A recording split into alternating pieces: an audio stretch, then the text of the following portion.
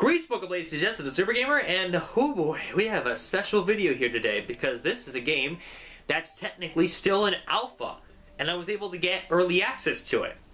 I've been following this developer known as ADS Development and his current project, Lost Caves. I saw footage of the alpha and I was very intrigued, but it wasn't until earlier this year that I actually asked him for a copy of the alpha for a review. So yes, the developer has given me full permission to take a look at his game. Now, since this is an alpha build, please keep in mind that it is far from finished, so things about the game can definitely change in future development. With that said, this is Lost Caves.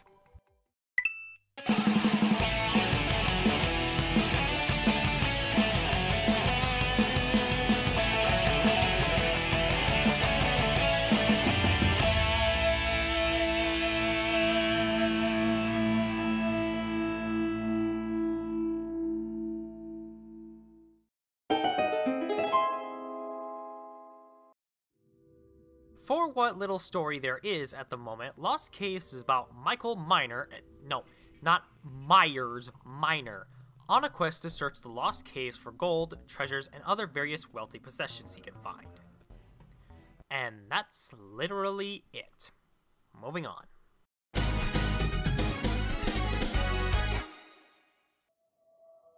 For an indie game that's still currently in alpha, Lost Caves is a pretty decent looking homage to 8-bit video games. The sprites are all well constructed, the backgrounds are well thought out, and the color palette is balanced but still fits the theme of being underground. The soundtrack is also pretty good. Granted, you are listening to the Terraria soundtrack right now simply because there's not an OST for this game, but I can guarantee that the soundtrack is quite memorable on occasion. The sound design, however, can use some work though. There's no sound effect for the attacking animation, and the sound of breaking boulders is just a little bit too loud. I didn't turn that up, that's actually how loud it is. So the sound design could definitely be improved, but overall, well done.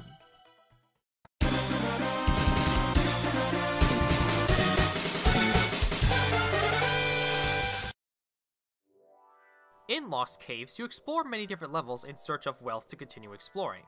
I know the obvious comparison to make is Cave Story, but it's actually a lot more like DuckTales in a sense. Not just because you're gold hunting, but because you can indeed pogo just like Scrooge McDuck. Wealth can be found either in chests or by collecting gold coins scattered throughout the levels. And speaking of the levels, they're very non-linear, with plenty of nooks and crannies to explore. The enemies, while admittedly a little strange for the setting, still fit the theme of being in a lost cave really well. So far in development, I'm pretty impressed by what the developer has made, but it's not perfect. Some of the criticisms I have with this game are, 1. There's no way to replenish your health at all. I don't know if this was the developer's intention or not, but health kits or something would be really nice for this game. 2. The boss fight. While a good boss, isn't made clear that you can pogo on him after you stun him to deal more damage.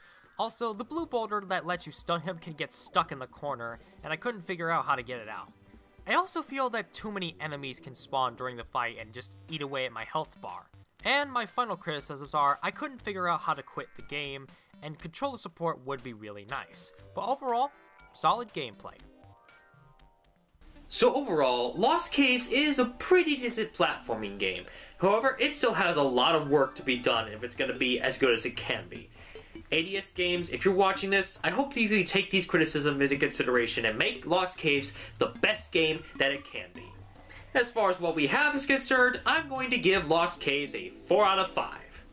Until then, I'm the Super Gamer, and I will see you all next time. Bye-bye!